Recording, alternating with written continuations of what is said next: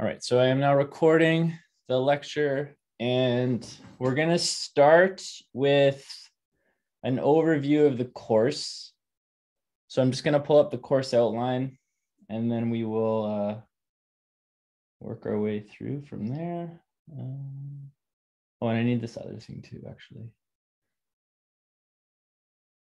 And I need this thingamajigger. Okay, sweet. Okay, so today what we're going to do is basically just get started with the lecture. I recognize a few of the names in the chat and I recognize some of the names on the course list. So I think that there are students in this class that have taken Stat 151 with me. And in some cases, they might have actually taken the course with me last semester. And if that's the case, and this is going to be very familiar to you because the way that I teach Stat 252 and the way that I teach Stat 151 is the same. Now, for those of you who haven't taken a class with me before, my name is Brian Franzak, and I have been teaching at MacEwan for 5 or 6 years now. I always have to, the fact that I have to count is showing that I'm starting to get up there. But I've been teaching here for a while. I've taught Stat 52 a number of times. I've taught Stat 151 a number of times. So the material in this course is pretty familiar. And I think because of that, it should be pretty smooth sailing through the semester. I am going to be making some changes to the course material this semester. So I won't be posting it all right up front like I did in previous semesters, but I'll still have the lecture sets out well before we start each set. Okay, so a few bookkeeping items. Of course, this is Stat 252, as I had mentioned before. So if you're not in Stat 252, you're probably in the wrong room, but I don't know how that would have happened given that we're still online. To clarify, actually, I'll get to that in a second. So the first bookkeeping item, we're going to use Blackboard for this semester. So all of the course materials, the announcements, practice problems, formula sheets, assignments, any course item and course detail will be posted on Blackboard. So you can access that through learn.macewan.ca. And I imagine at this point that you guys all have experience with Blackboard, but if you don't, please let me know and we can go over that during office hours, for example, or I can just kind of walk you through it via email, something like this. In terms of office hours, I'm going to have 2 office hours a week. So right now, those are scheduled on Wednesday and Friday from 10 to 11 a.m. And in the event that we are back on campus, I'll hold them in my office. Otherwise, I will hold them on Zoom, and the link to the office hour room is given in the course outline, and it's also given in the course content folder. And I'll send weekly update or weekly reminders of the office hour times with the link. So you should always be able to access the link easily. And if you need to meet with me outside of office hours, you can just send me an email and let me know what it is that you need to meet about, and we can schedule a time to go over the course material, for example. Okay, so the lecture. So the lecture structure is ever changing as we deal with the new variants and whatnot. Originally, this class was scheduled to be a hybrid class. So in PeopleSoft, what it might look like is it'll say a lecture time, and then it'll say the room on campus. And then below that, there will be another row, and there's a box that says online asynchronous. So that is supposed to represent hybrid. Now, the way that the hybrid classes are supposed to work is we have a significant portion in person and a significant portion online. So the plan in order to adhere to this was to have a lecture every 2 weeks online. That was the idea. right? So I have here lecture structure. The majority of classes are expected to be face-to-face.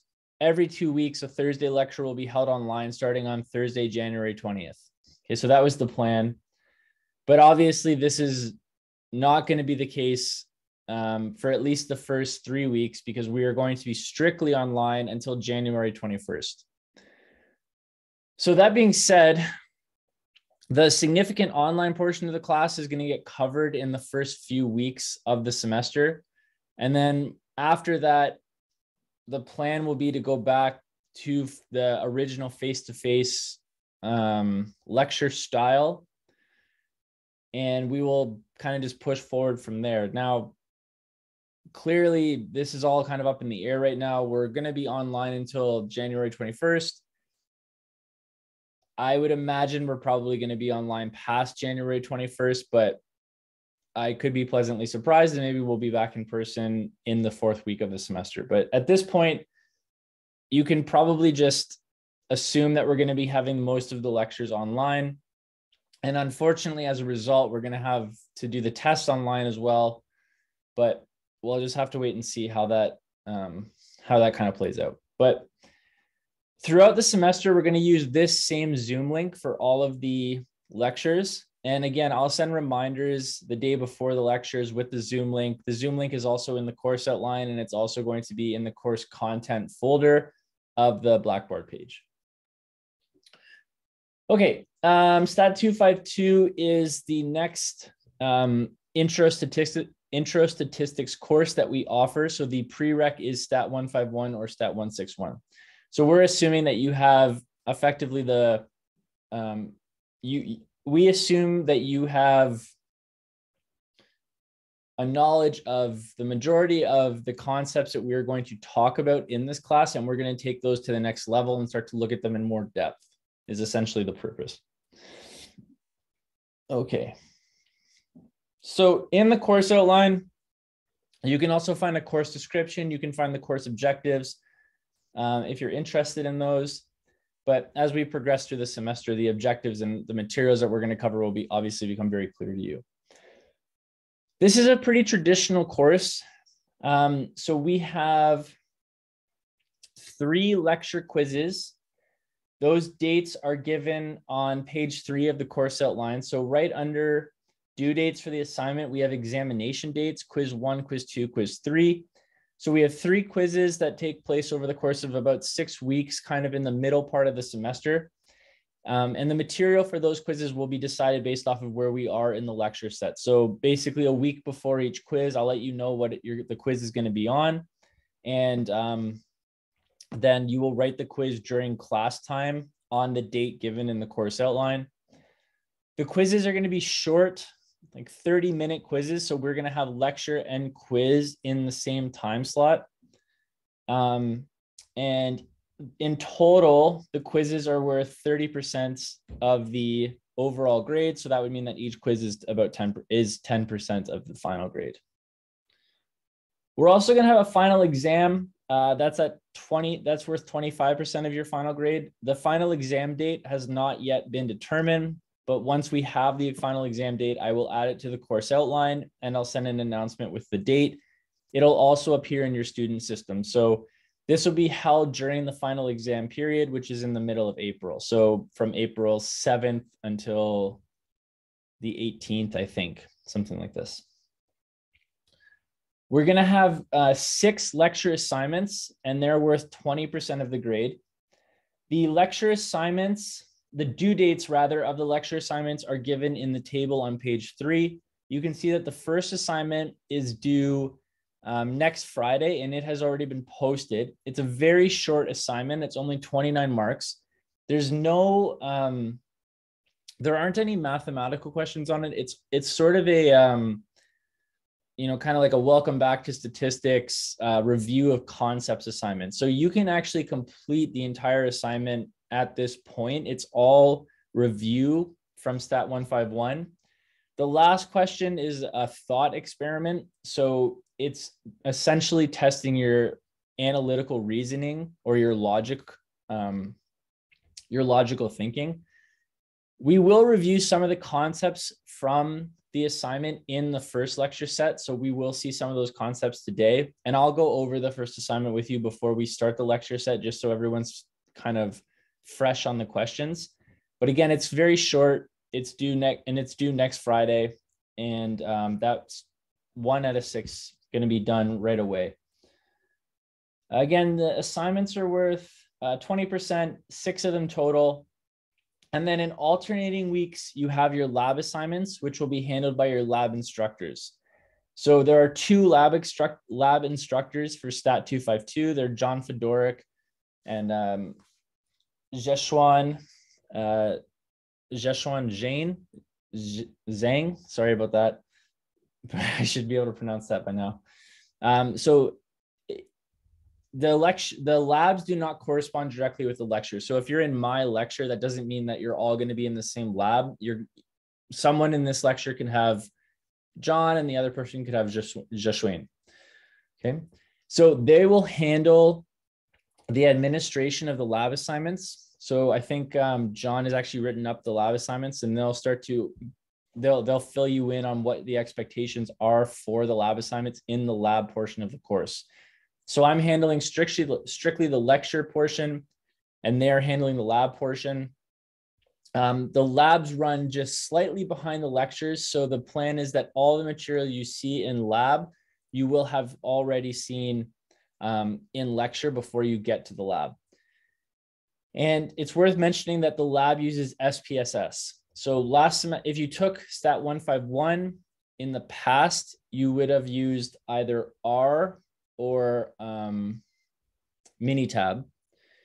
And in Stat 252, we use SPSS. So either way, regardless of your previous Stat 151 course, it's going to be a different software. Okay. And then you can see here that the lab assignments are worth 15% of your final mark, and the lab final exam is worth 10% of your mark. All right. Now, there is an additional assessment that is strictly bonus. So we have, Karen, who runs the other Stat 52 section, developed these mini projects for Stat 252. So there are 4 mini projects. They are not by any means an exhaustive exercise. They are they're just quick tests of your understanding. And the rationale for including these is twofold. One, it gives you the opportunity to earn an extra mark towards your final grade.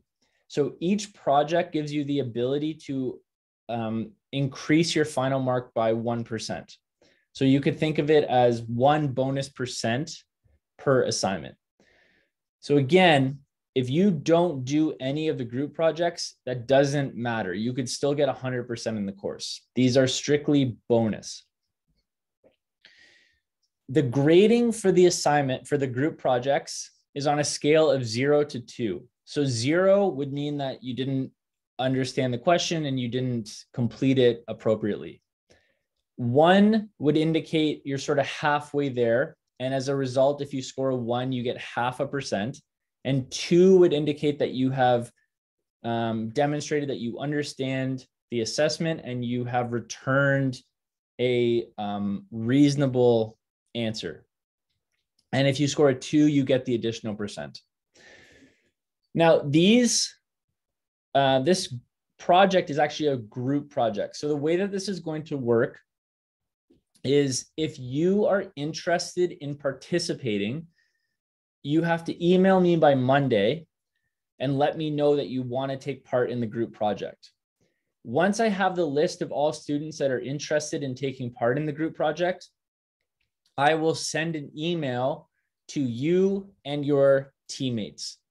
So I am going to select the groups, and the groups are going to change for every single mini project. Okay. Now, when you email me to let me know that you're interested, I am going to assume that you will be interested for the entire semester.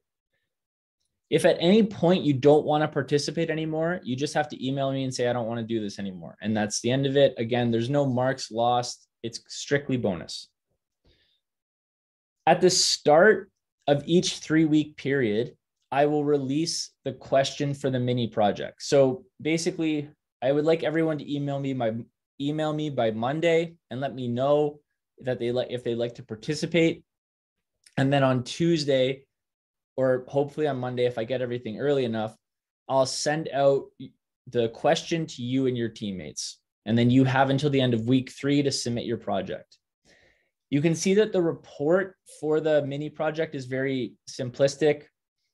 It's just basically a write-up with the name of the people in your team, when you met, and you're asked only to include the people that are actually contributing. So if you are sent an email with 2 teammates and there's only 2 of you that actually do the work on the project, you don't need to include the 3rd person on said project.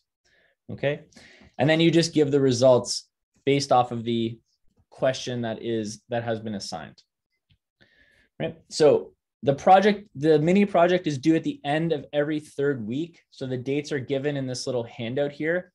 Then the next project will be sent at the start of the following week. So the only exception is the first one because we have to get it set up, but again, they're not taxing projects. You're not going to be spending lots of time doing these. They're quite straightforward in what they're asking. All right. So if interested in participating in this, please send me an email by Monday at the latest. The sooner you do this, the better, because the sooner you do it, the sooner I can start putting teams together and then sending out the questions to each individual team. And again, this is completely for bonus. So if you're not interested, that's perfectly fine. It's not going to hurt your mark in any way. And if you are interested, it is a good way to meet some of your classmates and to have a little bit of interaction, especially when we're online and we don't have that traditional face-to-face collaboration. Okay. Does anyone have any questions about the assessment aspects of the course? So we talked about this bonus mini project, and then we talked about the quizzes, exam, and the assignments.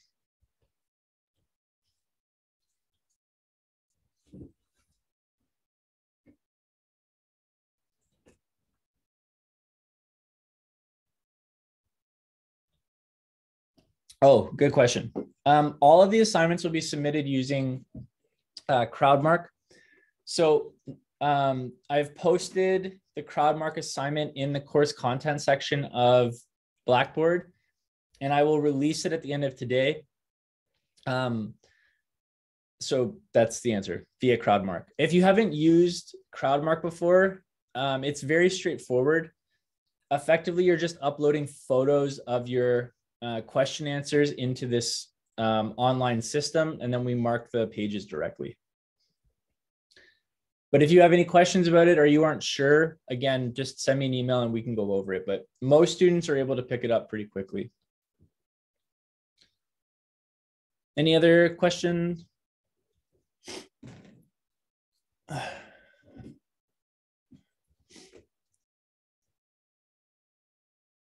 Any other questions? Did I say any other question?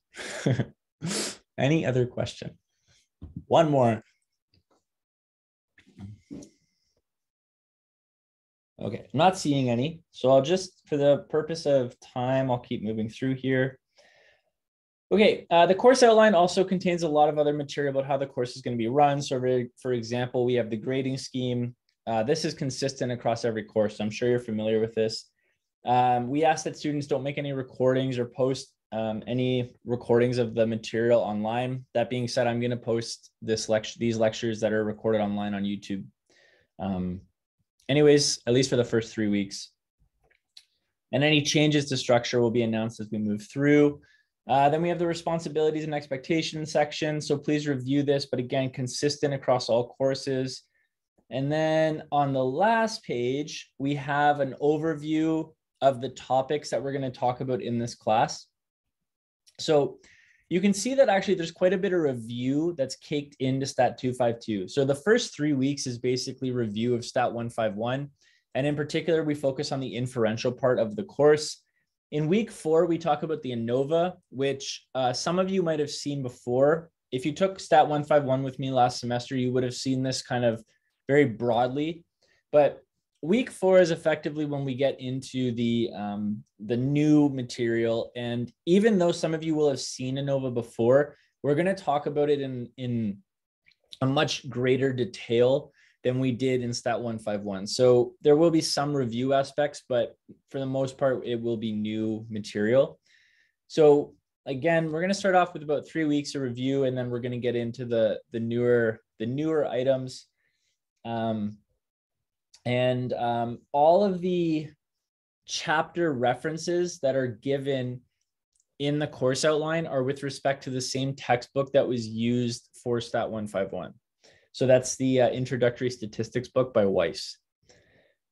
That being said, you don't need a textbook for this class. There are no required materials. The lab manual is online and is free and will be given to you in lab, and all of the items from the course outline will be covered in the lecture sets. So those, again, will also be provided to you, and those are what we'll work through during class.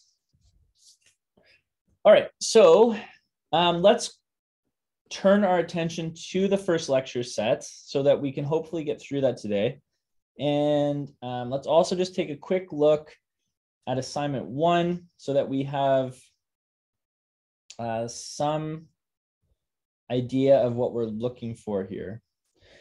Okay, so this is the first assignment due January 14th, as I mentioned before. So again, very short assignment. It's only 29 marks, 9 questions. One of the questions is multiple choice. We have a 2-mark multiple choice question. All right, so first question, what is the purpose of inferential statistics? So this is basically just a definition question asking you to explain what inferential statistics is and why we use it. The second question is asking you to differentiate between a parameter, an estimator, and an estimate, and provide an example to illustrate the difference between each of them. The third example has to do with sampling error. So basically, it's asking you why we would expect an error to be present when we conduct inferential statistics, for example. The fourth question is about the p-value. So basically just asking you to explain the logic behind how we use a p-value. For the fourth question, this will likely require you to review your previous notes from Stat 151. We will talk about the p-value in lecture set 3 when we review hypothesis testing, but we most likely will not get to lecture set 3 before next Friday. So some of this assignment, as I mentioned before, is review of previous material. And this is one of the questions that you might need to look back on some old notes for, just to go over the rationale. Question 5, what is the main result from the CLT? This should be very familiar if you have taken 151 recently, and if not, again, you'll need to go back and look at some old notes. But I will talk about the central limit theorem in lecture set 1. What does it mean for a population to be normally distributed? This is, and again, asking for an example to explain what this means. So you can see that the questions on this assignment are very conceptual, nothing mathematical, really testing your understanding of key concepts from our previous course in statistics. Yeah, that's perfectly fine. So the question is, can we type out answers and screenshot? Yeah, it's perfectly fine. If you use Word, another option is you can type your answers in Word, and then you can export to PDF, and you can just upload the PDF onto Crowdmark directly. That might actually be easier than screenshotting, but either method is fine. What does it mean to be 95% confident? In question 8, you're basically just being asked to interpret a 95% confidence interval. This is a multiple choice question. And then question 9, as I had mentioned before, is kind of this test of logic / analytical reasoning. So you're given 2 contingency tables. You're being asked to verify the percentages that are given above. So basically just show where 78%, 83%, 87%, just show where the percentages in points 1, 2, and 3 came from using these contingency tables. And then after that, you're actually being asked to use the tables to make a conclusion or to make a suggestion about what you think of these two treatments when it comes to treating the kidney stones. Okay. So this is a broad overview of the first assignment, but again, this is something you can get started on right away, and you could have finished by the end of the week if you have the time. This is all, again, review from our previous stat courses, and then this logic question that's given at the end. All right, so we're getting into it right away, which is probably the best way to do it, to be honest. Having stuff to work on through the semester keeps students more engaged. It's just the reality of the situation. And we're wasting no time. Any questions before I turn to the lecture set?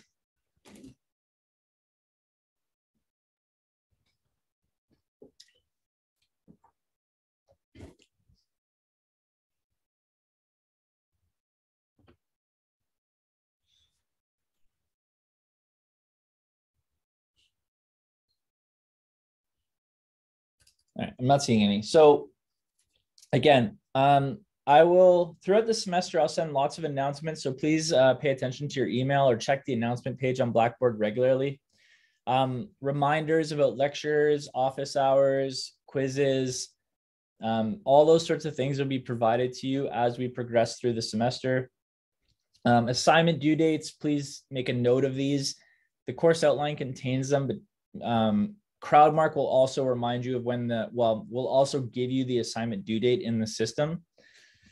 And outside of that, we're just going to start working through the material for the class. Okay, so we're going to start with lecture set number 1. Seems like a pretty logical place to start, I think. And this lecture set is focused on general terminology that we utilize in statistics and sampling distributions. In reference to Stat 151, we're basically starting at the halfway point of the course. So we're sort of starting at central limit theorem and then working our way forward. All right, so in this lecture set, we're going to have a few quick, we're going to review some of the basic concepts from our earlier introductory course. So we're going to talk about the definition of statistics, types of statistics. We'll review population versus sample and the measurements that are associated with each of those. And then we will talk about sampling distributions, how sampling distributions behave when we have normally distributed populations, and how sampling distributions behave when we do not have normally distributed populations. Okay. All right. So here's my pirated quote that I use at the start of pretty much every statistics course that I teach. So a quote by W.A. Wallace that gives a general definition of statistics, and it says that when referring to statistics, we can think of it as a body of methods for making wise decisions in the face of uncertainty. Right. Now, more strictly, we can think of statistics in two ways. We can think of statistics as being facts or data, and these can be numerical or non-numerical, and they can be used to organize or summarize information about a particular body of observations. So about a particular population, for example. This is probably the most common definition of statistics, and this is probably the way that we see statistics most often kind of in the real world, as just raw facts. You know, I mean, there's lots of different examples of this that you could point to. I mean, maybe the most relevant example would just be case counts. I'm not sure how many of you pay attention to this. I think at this point, most people are pretty tired of the whole thing, so it's hard to like stay really focused, but that would be just, you know, kind of as a relevant example, an illustration of a different statistics and a different statistic, which is just counts. And, you know, they can be very basic in that they're literally just telling you how many people, you know, have tested positive on a given day of the week. The second definition of statistics is in terms of it actually being like a science. So we say that, or we can think of statistics as the science of organizing and summarizing numerical or non-numerical information. And the second definition is what we're going to focus on in this class. So in this class, what we're really interested in doing is learning how we can make statements about a population quantity using a sample of values. And what this course really is a summary of roughly 11 different techniques that we can apply to a different situation in order to make a statement about a population quantity using a sample. So what we're going to do throughout the class is look at, let's say like 9 different data structures and how each structure can be modeled in a different way. So what we're trying to do is build up your toolbox of statistical techniques. And one of the reasons why we want to do this is because many of you are going to pursue psychology degrees in your time at MacEwan. This isn't the only reason, but this would be relevant to many of the students in this class. And in those degrees, you're going to be interested in analyzing different data in order to make conclusions about certain populations of people, or maybe not people, but of observations. The way that the data is collected and the structure of the data is going to lend itself to a particular statistical method. So what we're trying to do here is give you an idea of the different methods that you can use when you need to analyze these different data structures. Okay, so before we get into the survey of those different types of techniques, we're just going to set the scene by, again, talking about what it means to actually model a particular population and what it means to set assumptions on a particular population. Following from the previous slide, we can actually say that we have 2 types of statistics. So we define them as the science and as the facts, basically. So our facts are what we call descriptive statistics. So our descriptive statistics are basically just values that summarize the information that we have collected. So they're raw numbers for the most part. Inferential statistics are the tools that we use to make a statement about the population of interest based off of the sample that we are working with. Now, these 2 types of statistics are not independent of one another. What I mean is our descriptive statistics are actually utilized within our inferential techniques. In this class, again, our focus is going to be on the inferential aspect. So that's really what we're going to be talking about throughout the semester. But in every single case, there's going to be summary statistics that we need to calculate in order to use the inferential tool that we are working with. But in general, the purpose of inferential statistics is to take a sample of values and make a statement about some larger population.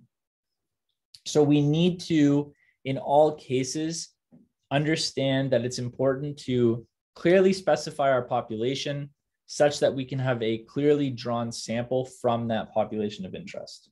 And then what we're going to do is talk about all the ways we can actually use the sample to make a statement about the population. All right.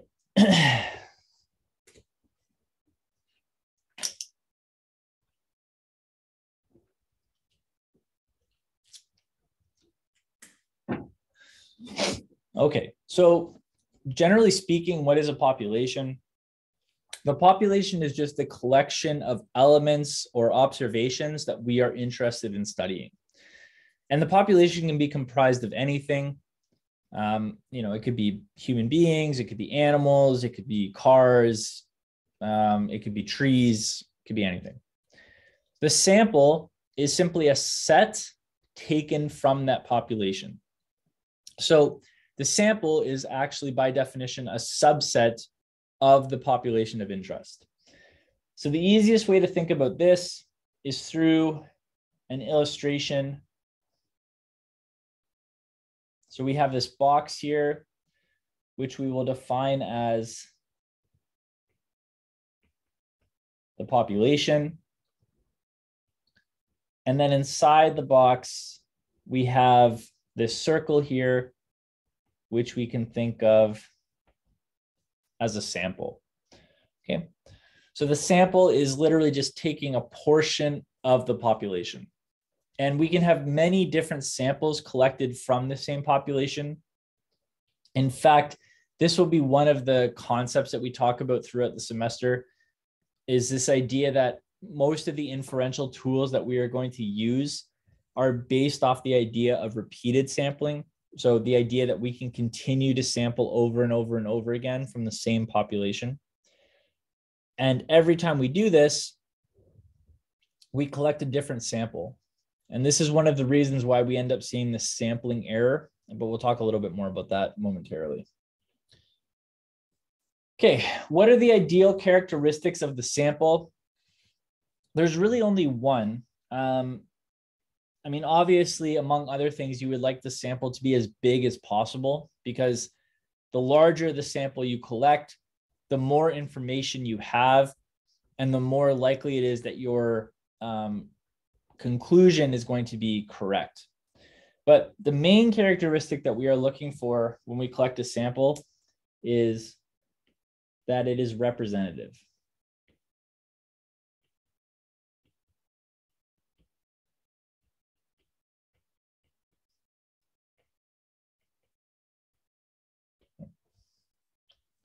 So if we want to make a statement about a population, we don't want to take a sample that has nothing to do with the population of interest.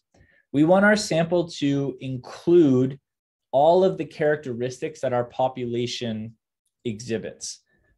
Okay, so we basically want our sample to be a snapshot of that population. Okay.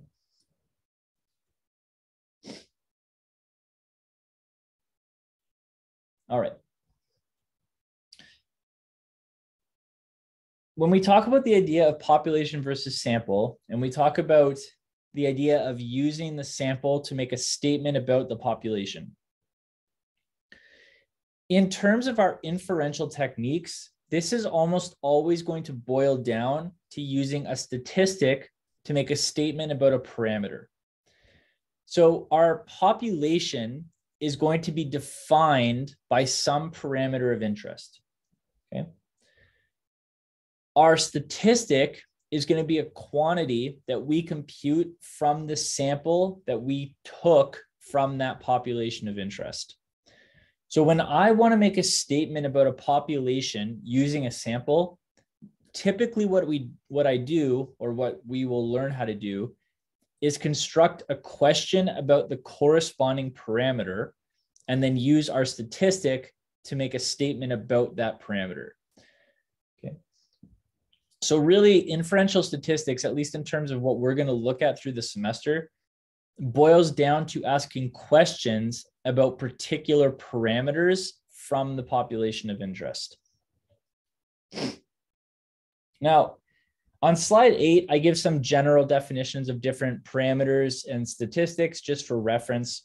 So you can see the most, for example, the first row shows the mean. So we have the sample mean and the population mean. Effectively, what we're going to do throughout the semester is, when interested in talking about the population mean mu, we're going to use the sample mean x bar. That's the idea. So for every population parameter, we have some sample statistic that is considered a good estimator of that parameter. And we're going to use that estimator to make a statement about the parameter of interest. And there's many, many different ways to do this. All right. Okay, so let's look at an example to illustrate this idea, and also to help us understand one of the questions on the first assignment, typically where students get a little confused. Okay. question 1. So we have here a randomly selected sample of final exam scores in a large intro stats class is given as follows. Part A, identify the population of interest. And part B, state the population mean. Part B, estimate the population mean, state the parameter, the estimator, and the estimate.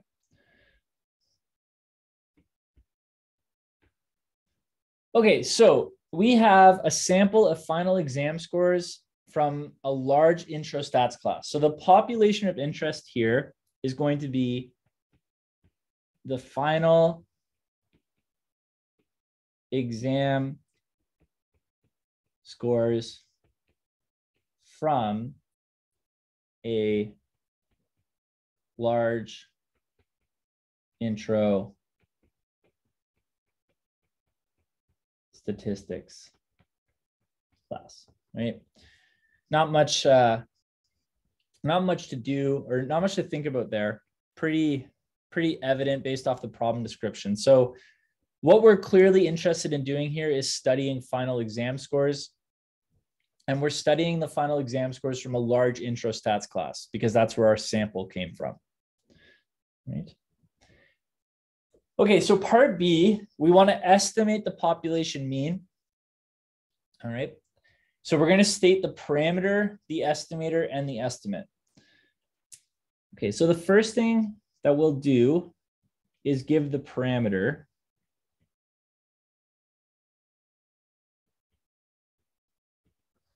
Okay. So the parameter here is going to be mu. And this is the population mean final exam score.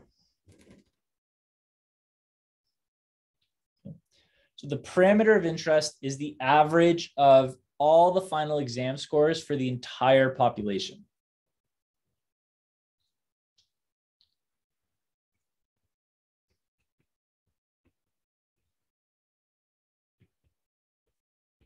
Okay, estimator. All right, so this part, it admittedly is a little bit confusing because of the symbolage that we use in the class. In higher level statistics courses, we differentiate between the estimator and the estimate using a different symbol, but we don't do that here. So the easiest way to explain it is to say that the estimator is basically the tool or the formula that we are using to estimate the population mean. Okay, so tool or formula used to estimate mu. Now, in the situation that we estimate a population mean, the most common estimator is the sample mean.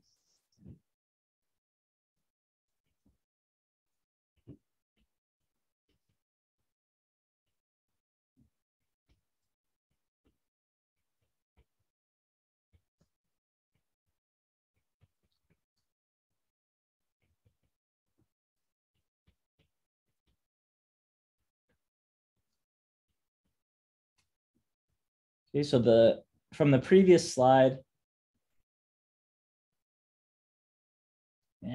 sorry, one more try.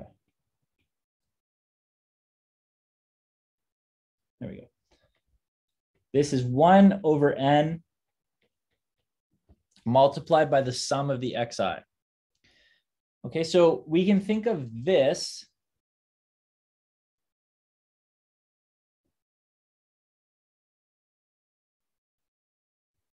as the estimator. Okay.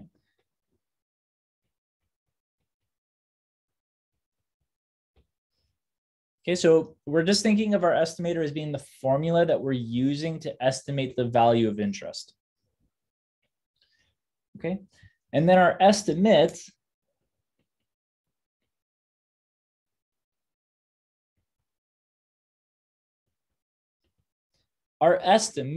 is going to be the actual value that we obtain from the estimator. So the estimate is going to be what we get when we plug our information from the sample into the estimator.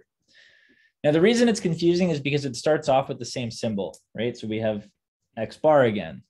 But what we're doing here is we're actually plugging into the formula from above. So we're going to have 1 over 20 multiplied by 88 plus 67 plus 64, all the way down to the last 3 values. Okay, and then from this, we're going to get a quantity out, and that quantity is going to be our estimate.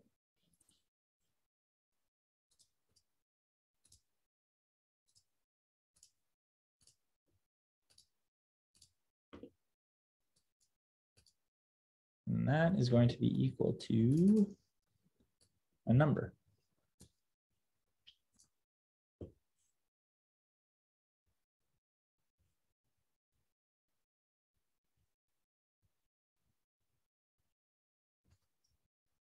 So this is going to be 1,550 over 20, which is equal to 77.5.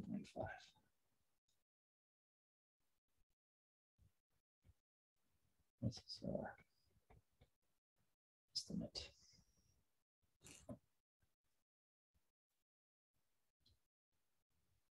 Okay, oh, sorry.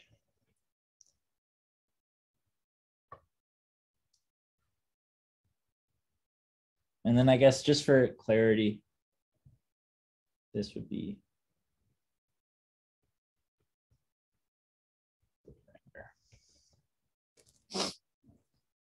all right. Any questions? Does that make sense?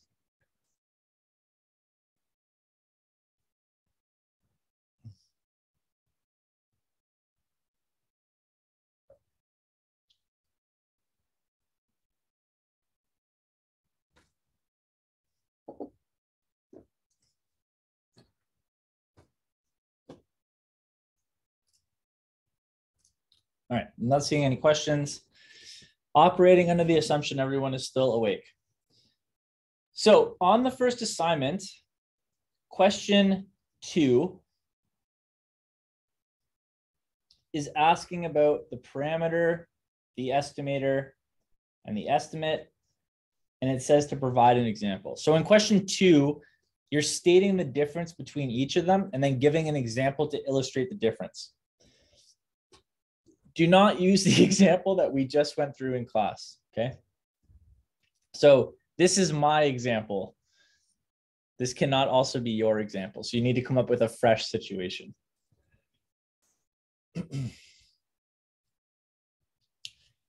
It's also worth pointing out that these definitions are not strict to just the mean, right?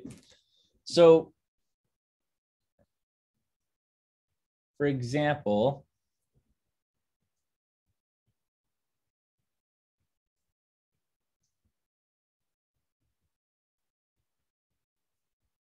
so a second illustration of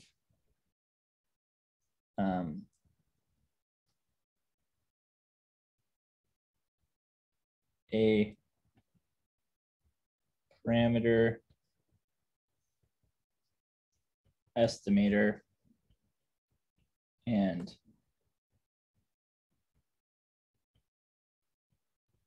estimate. So we can have the same set of definitions for pretty much any parameter that exists in the population, right? So we could also, for example, say that we are interested in estimating sigma squared. So this is the variance of the population variable.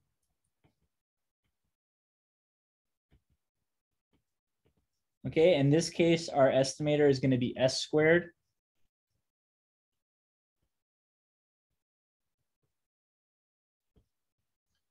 Okay, and this is going to be the sum from I equals 1 to n of xi minus x bar squared divided by n minus 1.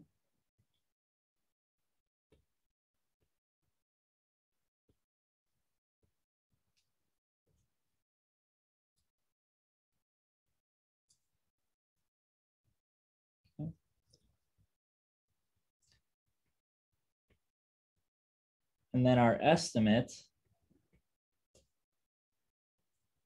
is going to be the value that we get out for this number, which actually in this case is 17.6064 squared. And you can verify.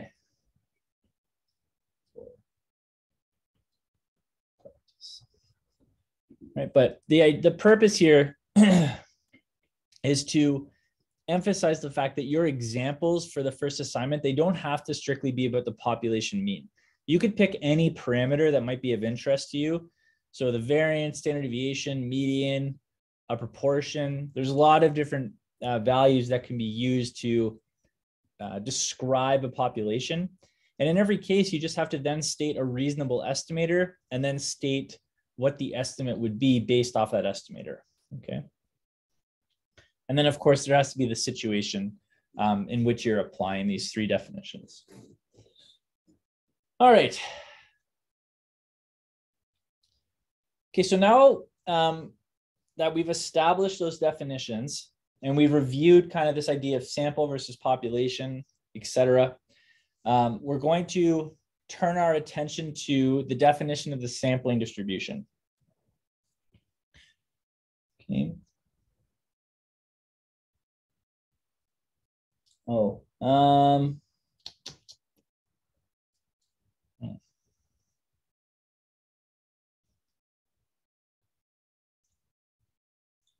good, I have it. Okay.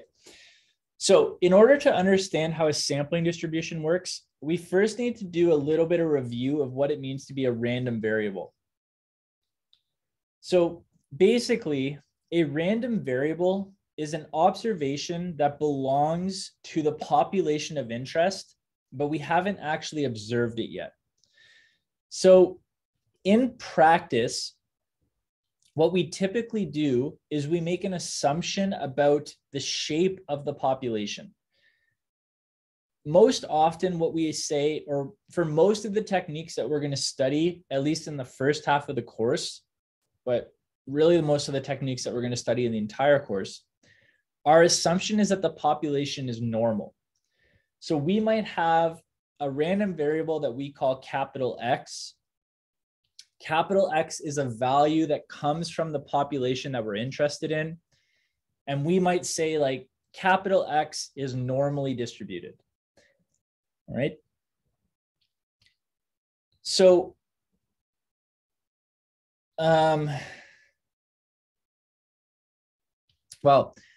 so on this slide, I'm then giving some basic definition, or I'm giving some symbolage to represent this definition. So for example, here, where I have X tilde N, comma 1560, or bracket 1564, this is just a shorthand notation to indicate that capital X is normal.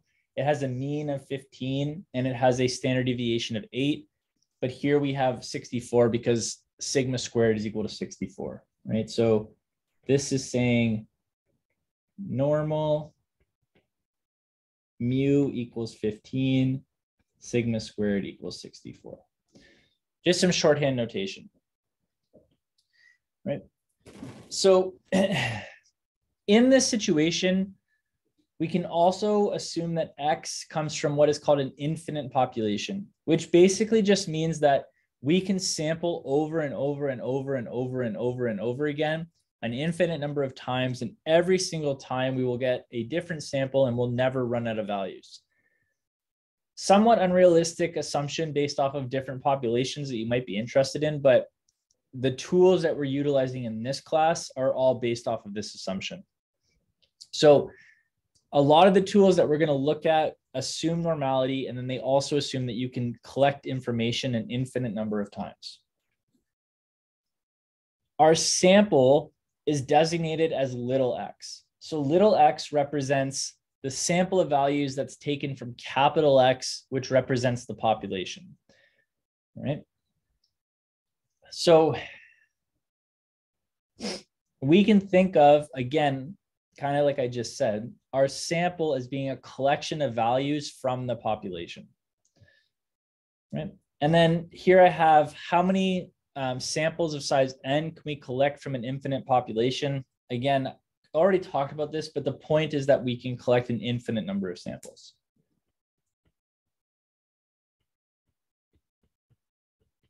Okay. So I think that the most important question right now is, what was the purpose of that little background description? The purpose is to reiterate that if we have a population of interest and we assume that that population of interest is, for example, normal, and we assume that this population is of an infinite size, then every single time we collect a sample from that population, we have a sample of, or we have a different sample. And that sample can be considered a set of realizations from capital X. So the samples themselves are actually composed of random variables until they are observed. Now, that is important because if we are interested in estimating a population quantity, so for example, if we are interested in estimating mu, every single time we collect a sample, if we acknowledge that those samples are composed of n random variables, then for every sample, if we compute the sample mean, we can think of the sample mean as also being a random variable. So if our population is following some statistical distribution, so if our population is normally distributed, for example,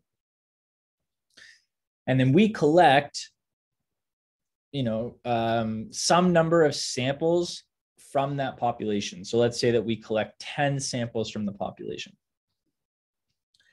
And then for each of those 10 samples, we compute a sample mean. Those sample means can also be thought of as a random variable, and they can also be thought of as a variable that follows a statistical distribution. And that's really the key part of this little description that I'm trying to give. If our population follows a distribution, our sample mean or any of the estimators that we use for some parameter of interest will also follow some statistical distribution. Okay.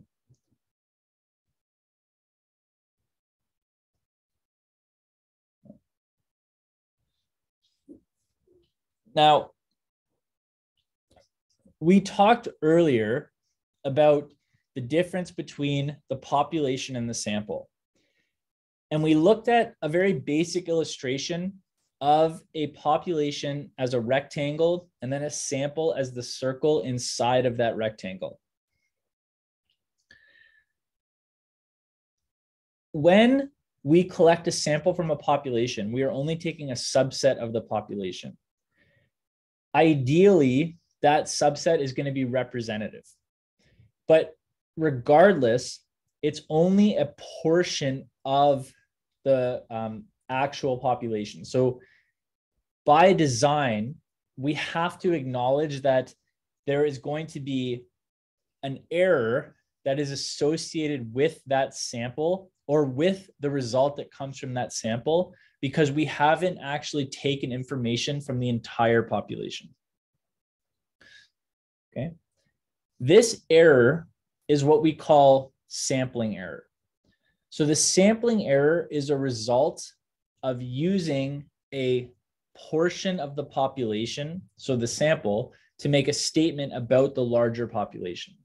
So basically, the sampling error is a result of us only having a subset of the population to utilize in our statistical analysis,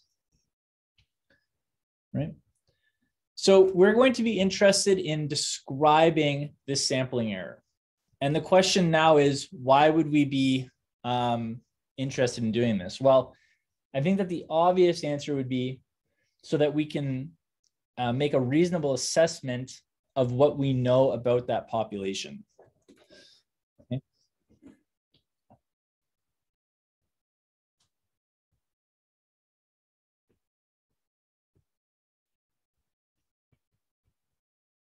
Okay.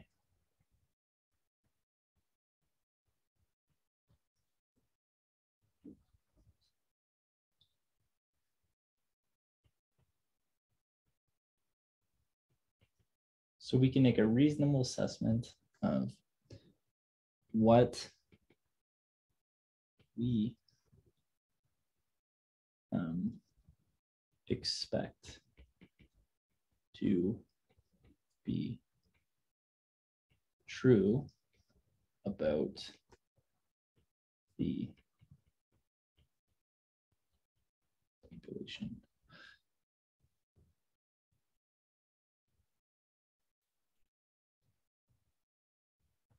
Okay. Or so we can count for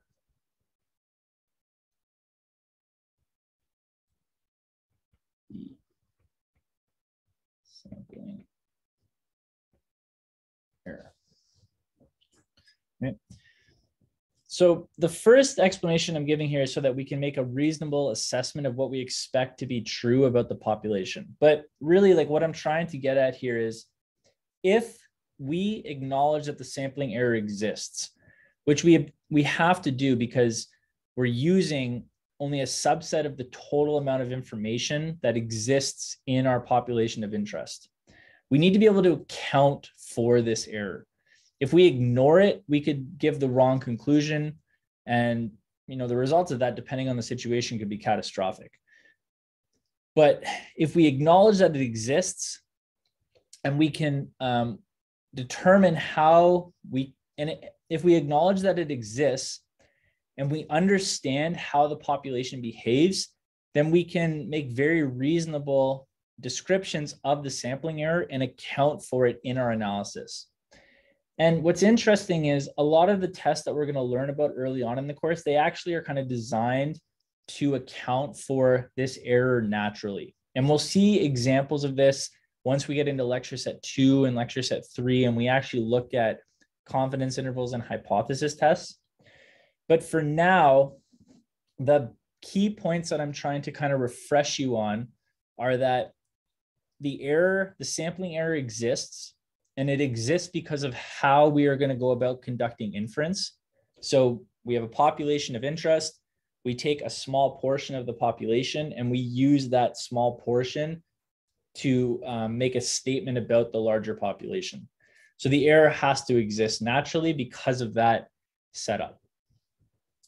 The second part of this is, if we assume that the population follows some statistical distribution, so let's say that the population is normal, then any of the statistics that are taken from the samples that we can collect from that population will also follow a distribution, a statistical distribution. Therefore, if we actually are able to make a reasonable assessment of the distribution of the population, we can also make a reasonable assessment of the distribution of our estimators, or the statistics that we are going to work with. Through those assessments, we can easily describe the sampling error. Now, in the case of the sample mean, which is sort of the statistic that we always kind of turn to in these illustrations, mainly because it has a lot of nice properties. We can describe the distribution of the sample mean using some fairly straightforward formula. So for example,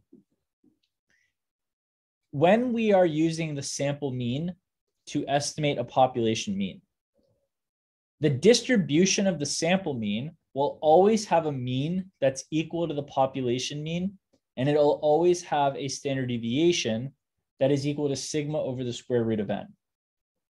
Okay, so mu x bar and sigma x bar, which are shown in point number 4, those are the mean and standard deviation of the sampling distribution of the sample mean. Okay, and they are equal to the population mean and sigma over square root of n, respectively. Okay. Now, these formula can be used to describe the sampling error. And the question at the end of slide 14 asks, what happens to the standard deviation of the sample mean as the sample size gets larger? Okay, well, notice here that as n gets larger, sigma over the square root of n will get smaller. Therefore, sigma x bar, which is equal to sigma over the square root of n, will get smaller as n increases. All right, so what is the purpose of this point? Basically, the purpose of this point is to re-emphasize something that we would already know to be true.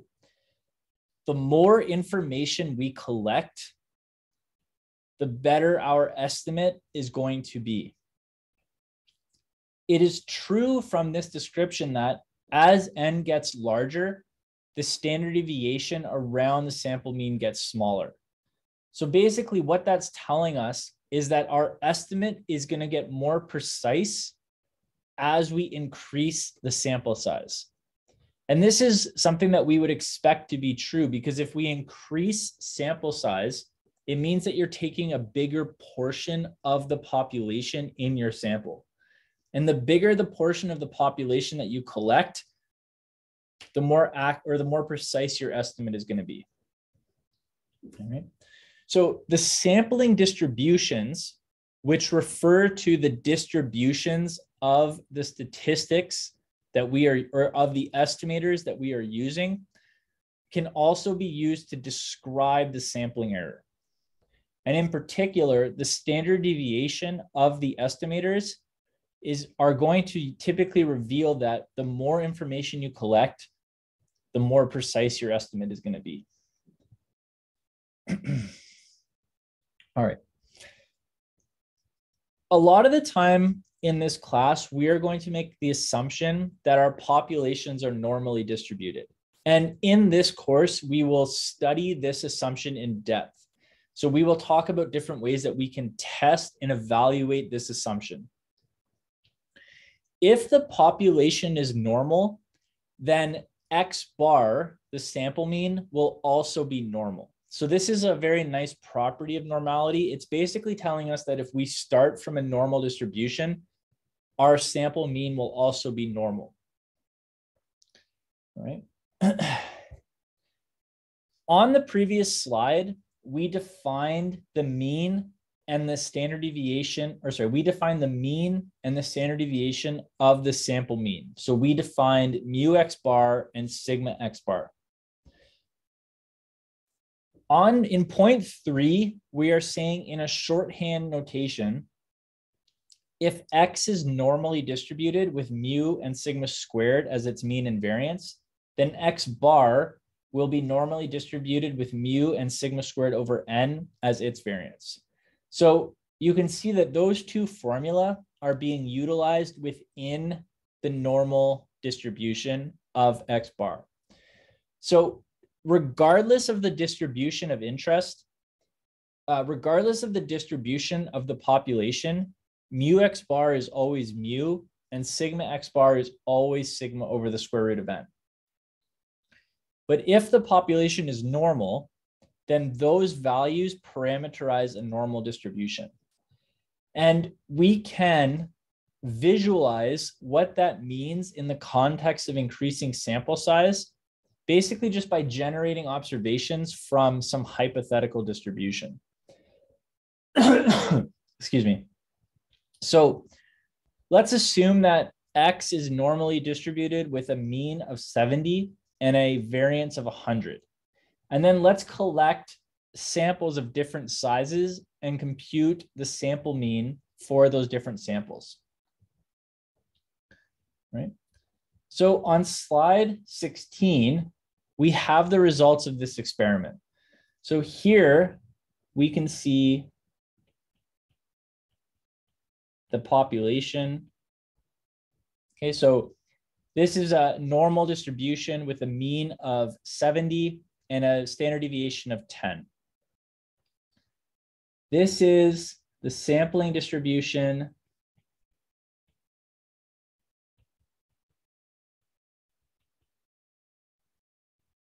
of X bar when n equals 2.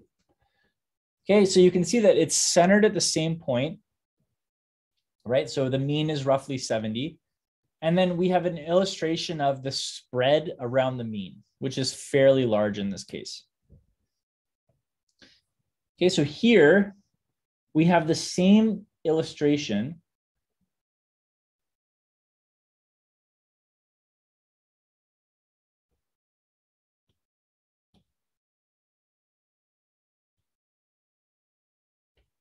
And then here we have the same illustration. But the only difference is that we're increasing sample size.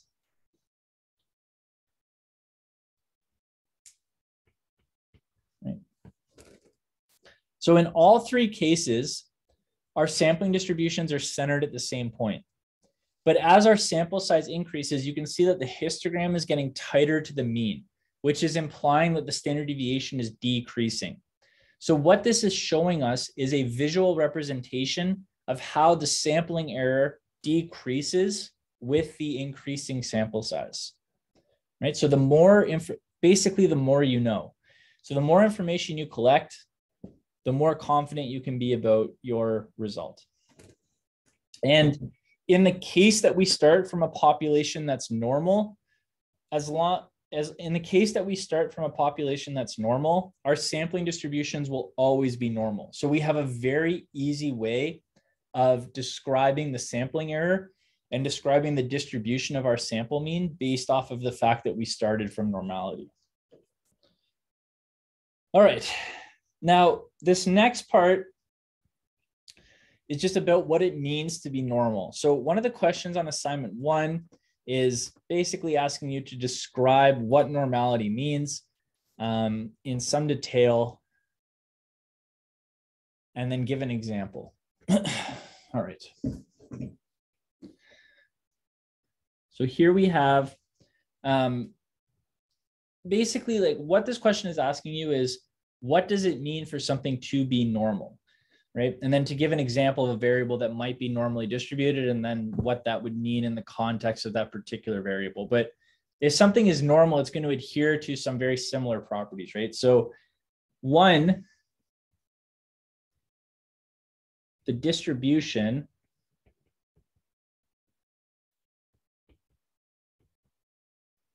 will always have a bell curve shaped density curve. Okay. Or you can also say like the variable will always follow a bell curve. So we saw an example of this on the previous slide because in all 4 situations that we were looking at, we were changing the standard deviation, but the shape of the distribution never changed. So in all 4 situations, the shape was a bell curve.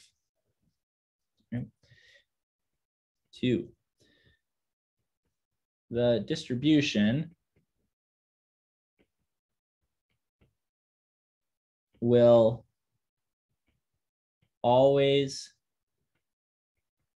follow the empirical rule. Okay, so this is something you'll have to review.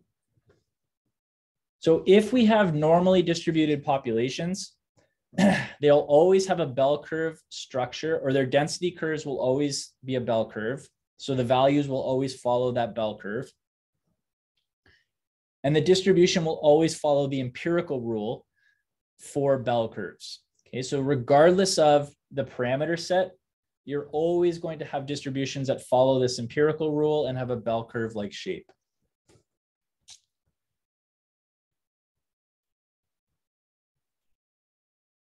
Right.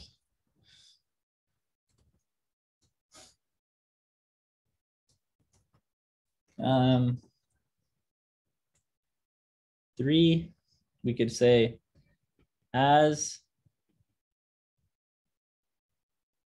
standard deviation or variance increases, the I guess the width, if you will, the width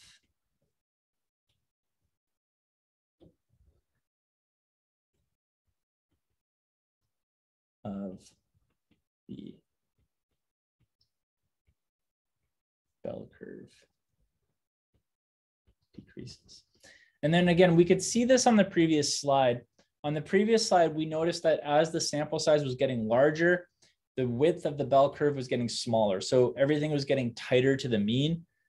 As sample size increases, the standard deviation of the sample mean is going to decrease. So this is a representation of that fact. Okay, so these are a few different points that we can make about distributions that are normally that follow a normal, or sorry, these are a few points that we can make about normal distributions. So on the assignment, one of the questions is asking you to describe what it means for something to be normal and then give an example of this. So hopefully these points will help just to kind of jog your memory on that. But the idea here is just to basically state some facts about what it means when a variable is normal, and then come up with a reasonable example and use that example to highlight what you would know about that population, given that it is normal. Okay.